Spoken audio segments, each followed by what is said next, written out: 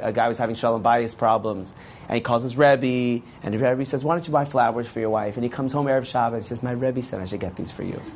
Idiot. What are you doing? You missed the whole point. But you could say, yeah, but what do you mean? But he did it. But he got the flowers. Didn't he check the box of getting flowers for your wife? He checked that box. No. You missed the actual currency of what counts in relationships.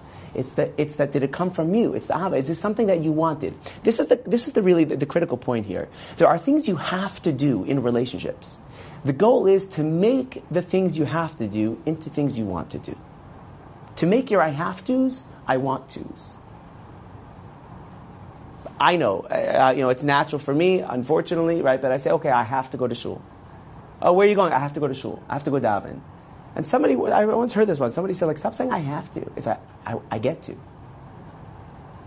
Now that might not fare so well, during bedtime and dinner time, and it's chaos in the house. And I'm like, okay, I get to go to shul. That won't go over so well for my family, I don't think. But the concept of turning the I have to's into I want to's, where there's a passion, a desire. I'll tell you a story. I had a couple over, a young couple, and they have so much potential. I see it in them, so much so I said to them, guys, I want you to come and stay for Shabbos. They came many times Friday night, but when they come Friday night, they drive. I said, I want you to come and experience a full Shabbos. See what a full Shabbos is like. So come stay over. Now, that's a little bit weird, right? What do you mean? But we live 10-minute drive. Why would we sleep in your house? That's odd. It's not like we're coming from out of town. I said, no, I want you to experience. So they came for a full Shabbos, start to finish. And one of the couple kept the Shabbos all the way through. The other one decided in the middle, they already decided before, the other one decided, I'm going to be coming and going, and the other spouse did. They were driving, they were coming back and forth, they were still participating, but, not keeping Shabbos. So afterwards, a little bit of I really wanted them to experience a full Shabbos together as a couple. Now, you never know, it's a story, you never know what impact something makes. You never ever know. About 2 months later, this is going back 2 weeks ago, I see the guy in shul. Now, he was coming every Shabbos morning to the village shul, not walking distance.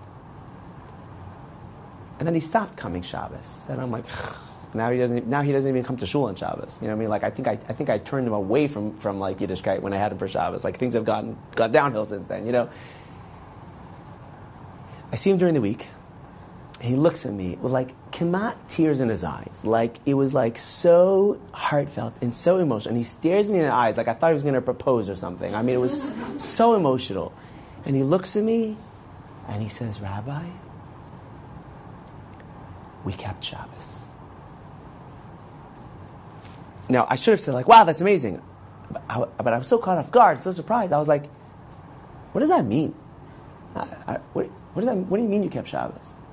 He's like, we kept Shabbos. I'm like, can you explain?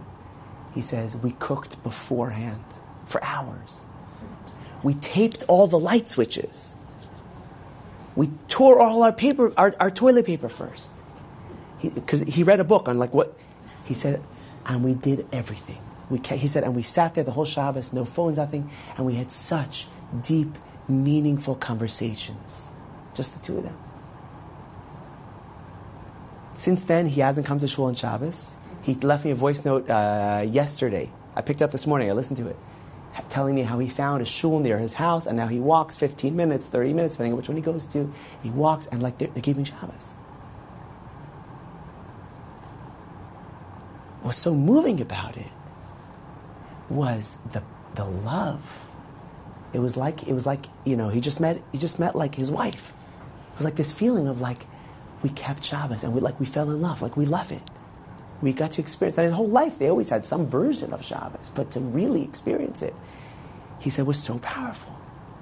And to see that the I have to became an I want to see how he fell in love with Shabbos. Yiddishkeit's in a relationship. The emotion, this is the currency, the love.